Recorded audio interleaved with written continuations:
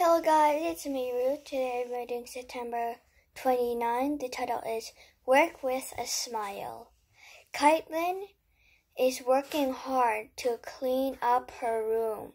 Why do you think she is smiling? Maybe she is happy because she knows when she works hard.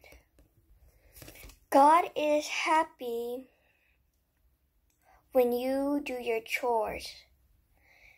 You do them because your parents ask you to, but you can also work hard as the way you show God you love Him, and that will put a smile on your face. My Bible verse: work hard and cheerful at whatever you do, as through you were working for the Lord. Corinthians 3 verse 23. My prayer: whenever I have to work for a while, help me to work with a happy smile. Amen. See you next time. Bye. Have a lovely day.